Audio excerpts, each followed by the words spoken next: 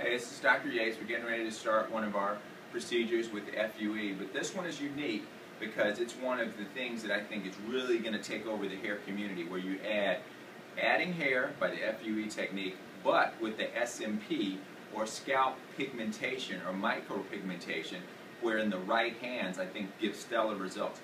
Why do I say that? Because if you do scalp micropigmentation, we can change the hairline, actually move the hairline forward, create density where we don't have enough supply for hair for the FUE. So we can change the mathematics and put the mathematics in the patient's favor, because a lot of guys come to me, they want short hair, they don't want their hairline sitting back here, but they don't have enough grafts to do it. So this is how we do it. So bring the camera in, I just want to show you.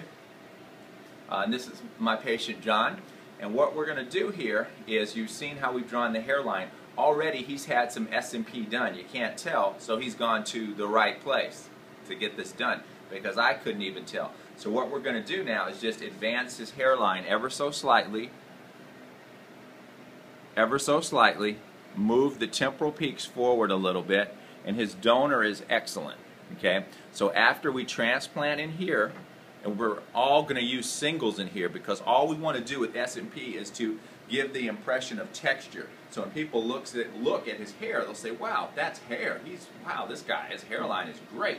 Now, the limiting thing is, because guys want everything. They'll say, well, I want to wear my hair long, but I want to do this. But you won't be able to wear your hair super long or do some super tricks that you used to do, but you still will look better, way better, and have a nice style.